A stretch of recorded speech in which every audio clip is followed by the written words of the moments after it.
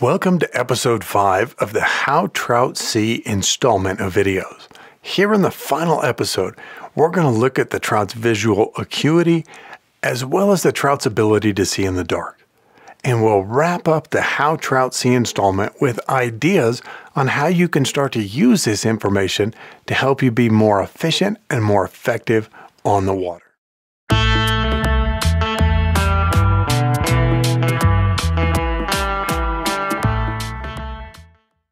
How good or bad is a trout's vision?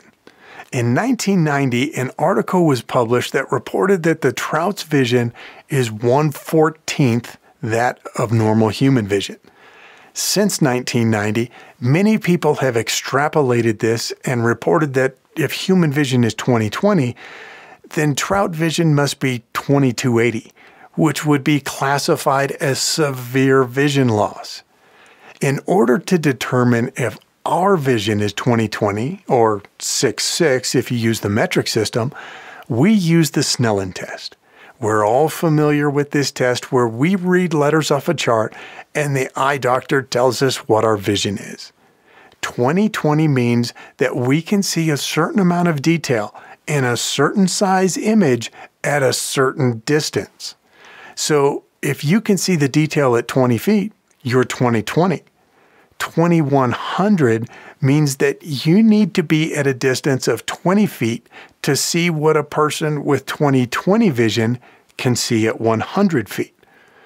And I know many of you are asking, a trout can't read an eye chart, so how do we know? Fish visual acuity is tested by immobilizing the fish and observing their eyes in response to a rotating cylinder with lines on it. We then get a measurement of a fish's visual acuity, usually given in cycles per degree or arc minutes. These values can then be converted to equivalent values for the Snellen test to make it more relatable for the average person. Since that first article was published, there have been more studies with newer methods and more precise equipment. These studies suggest that the trout's vision might be more like 2100 or 21/20. 2100 can be thought of as vision that still poses challenges, especially for tasks requiring clear distance vision. And that's the problem with thinking of trout vision in terms of distance vision. We learned in episode 3 that if we're fishing in a river, particles in the river and the resulting attenuation means that the visibility is usually no more than 10 feet and more often less than 10 feet. Even if the trout had 20/20 vision, they still can't see any further than the attenuation allows. Their limited distance vision might be an issue in very clear lakes, but in most fresh water and especially in moving water, their distance vision is actually better than it needs to be due to attenuation. When fishing in a river, the trout prefer to hold in or near water that is about walking speed, or 3 miles per hour. Since we are fishing in that moving water, our fly is traveling at the same speed as the river, 3 miles per hour. This means it takes 2.25 seconds for our fly to travel 10 feet. With 21/20 vision, the details of our nymph may be blurry to the trout at 10 feet. In one more second, it will then be 5.5 feet from the trout and in better focus. In one more second, the nymph will be about 14 inches from the trout with even better focus. And in one more second, the nymph will be 3 feet behind the trout. So the trout has to notice our fly, distinguish our fly from all the other junk floating in the river, examine the fly, and make a decision on whether or not to take the fly, all in about 2 seconds or less. A trout sitting in a seam between faster and slow water may have even less time to make a decision on whether or not to dart into the fast water and grab something. Clearly, hyper-realistic nymph flies are all but lost on trout in moving water. Trout just don't have the visual acuity or the time to closely examine the details of the fly. And that's a good thing for us as fly anglers. We only need a nymph that's a close approximation of a food item in order to fool the trout in moving water. This clip is the best that I can do with the camera equipment that I have to approximate what a trout sees under the surface. Above the water, in our world, you can see that the trout's vision would be limited, with distant objects appearing more as a blur. But under the surface, that trout's distance vision isn't as much of a limitation. The trout's distance vision is probably a little bit better than what you see here, but at least you have some idea of what the trout is seeing under the surface. Trout do have the ability to focus their eyes and see more detail up close. Trout actually accomplish this by moving the lens of their eye closer to or further away from the surface of their eye, similar to how we might use a magnifying glass. Once again, because the trout's eye is set up to let in as much light as possible, focusing sometimes comes with a cost. When pushing the lens forward, the lens actually extends through the pupil, exposing more of the spherical lens to the light. In darker, deeper water, this works well, taking in more light. But near the surface, there may be too much light and the ability to focus may be hindered. Trout are also pretty nearsighted, so this ability to focus and discern fine details is limited to only a few inches in front of their nose. In moving water where the trout don't have time to really examine the fly, this is not much of a problem for us. But in slower water, trout will often approach a fly and closely examine it, sometimes even drifting with the current as they examine the fly, often resulting in a refusal. Using all of this information, we can begin to get an idea of where our nymph needs to be in relation to the trout to appear in the trout's binocular field of view, as well as how the nymph might appear to the trout at these distances. In this clip, there was a rainstorm the night before, resulting in reduced visibility due to higher water levels and all the debris in the water. At a distance of about 2 feet, you can just barely see the black bunny leech nymph. It doesn't really stand out from the rest of the junk in the river. This is at the very end of the drift, and you can see that as the bunny leech is lifted from the bottom, it would be in the edge of the trout's binocular vision, still not appearing too much different than anything else floating in the river.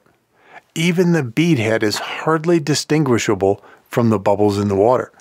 But when the leech is held more centered in the trout's binocular view, it appears different, demanding more of the trout's attention.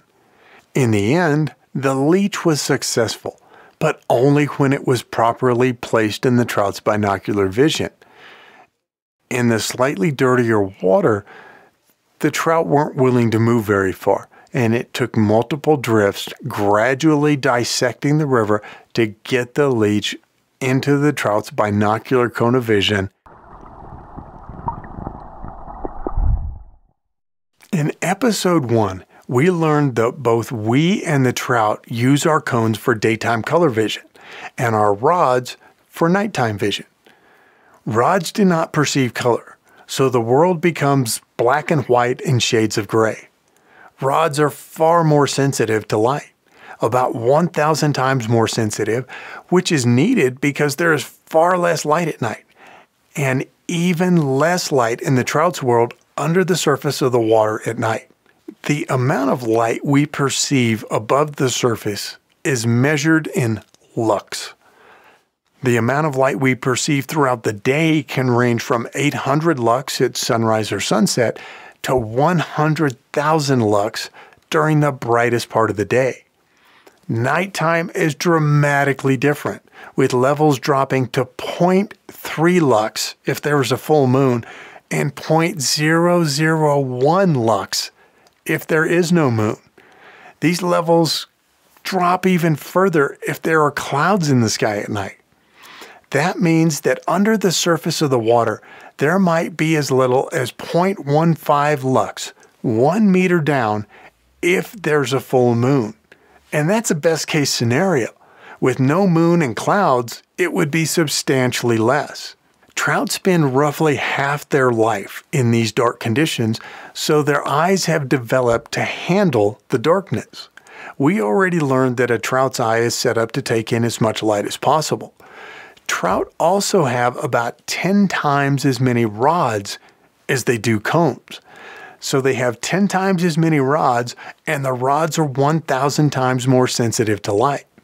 This combination allows trout to have decent night vision under the water at night, despite there being so little light. I know that many of you are probably thinking that trout make better use of their ability to detect items in the water using their lateral lines after the sun goes down. This may be true, but here we're focused simply on the trout's vision. Throughout the How Trout See installment of videos, we've learned that we need light for good vision, and there just isn't much of it at night. We also need to remember that whatever light there is coming from the surface of the river. The trout will most likely try and make the best of this by holding lower in the water column. Yet again, we see the trout are on the bottom due to their vision. While rods may not perceive color, the extreme number of rods might allow trout to more easily perceive contrast between dark and light. By holding lower in the water column, their prey will be better silhouetted against whatever light is available. As we mentioned in the previous video, the trout cannot easily switch between using their rods and their cones for vision. It can take up to an hour or longer to switch between the two. Earlier, we told you that trout have a pigment in their eye that helps shade their eyes from overly bright light. When the trout switch from using cones during the daylight to using rods at night, the cones actually shrink, retreating into the pigment, and the rods extend to absorb more light. During this time, neither the rods or the cones are operating at their best ability. The result is that during the switch, the trout's vision is not great. This is often the reason that fishing can seem to just turn off during twilight hours. It's also not uncommon to find trout holding in shallower water at night. As we learned in episodes 2 and 3, water attenuates light, and with so little light available at night, trout may find that holding in shallower water means more light due to less attenuation. There may be very little light at night, but because of attenuation, there will always be more light in shallower water. The size and species of trout that you're after can be affected by the trout's nighttime vision as well. It's well known that very large trout tend to feed primarily at night, especially brown trout. As trout grow larger, their eyes grow larger, and their vision in both daylight and low light improves. So it's not a big surprise that older, larger trout might favor low light conditions where they might have an advantage over the smaller fish that they feed on. One study compared the nighttime vision of rainbow, brown, brook, and Snake River cutthroat trout and found the brown and brook trout actually have superior low light vision compared to rainbows and Snake River cutthroat. Now, I don't do a lot of nighttime fishing because in the places I fish, when the sun goes down, I get a lot lower on the food chain. But my experience with what nighttime fishing I have done has shown me that it's primarily large brown trout that are feeding at night with the occasional large rainbow. So there you have it, the final episode of the How Trout See installment of videos. Over the last 5 episodes, we've learned a lot about how trout perceive color, how water affects light and color, how particles can dirty the water, affecting light, color, and the trout's vision, and we've learned about how the trout's eyes work and what that means for their vision.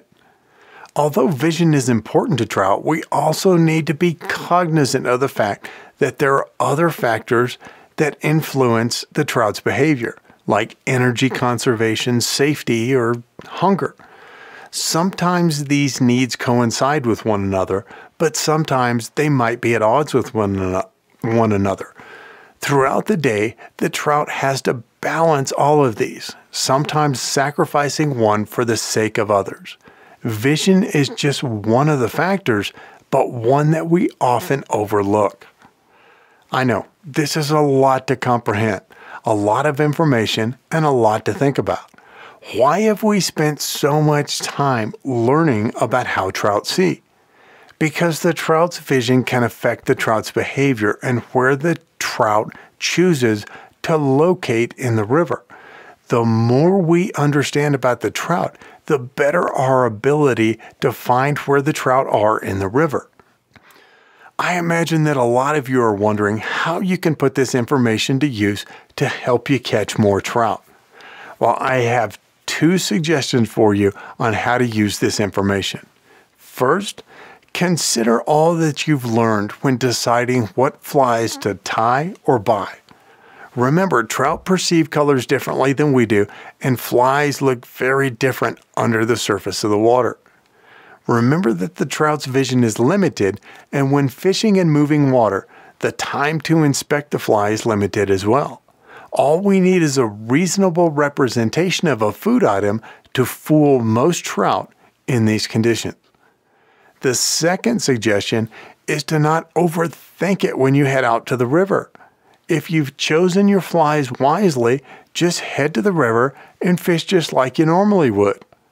Trying to take all of the information in these 5 episodes into consideration might leave you standing on the bank trying to consider all of the factors while your buddy is already catching fish. So fish just like you normally would. And if you're not finding success, then stop and think through what you've learned. Ask yourself, what color is the water? What color is my fly? Does the water color change as it gets deeper? How is the visibility? Is it cloudy or sunny? Sunny days might require that you look for shaded spots in the river or deep pools or undercuts where trout can find darker water, while an overcast day might mean the trout are roaming through the water column. Am I getting consistent drifts and dissecting the river, or am I just randomly drifting the fly through the river, hoping to hit the binocular cone of a trout?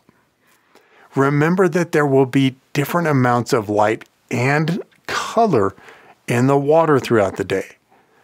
See if you can identify where the problem is and what you need to do to fix it. At first, it will be a lot to consider.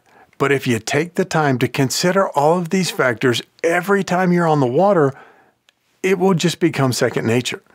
You'll begin to rely more on knowledge and less on luck, and you will be surprised at how much of a difference this can make. Compared to our vision, the trout's eyesight might seem to be lacking, but they live in a different medium than we do, and clearly they make it work. It's absolutely amazing that trout can find tiny flies in water with virtually zero visibility, or that trout can distinguish food from junk in water like this. Trout are survivors that have no other choice than to make the most of whatever situation they're presented with. And they do it with a nonchalance that we as fly anglers should respect. Thanks for watching. We'll see you in the next video.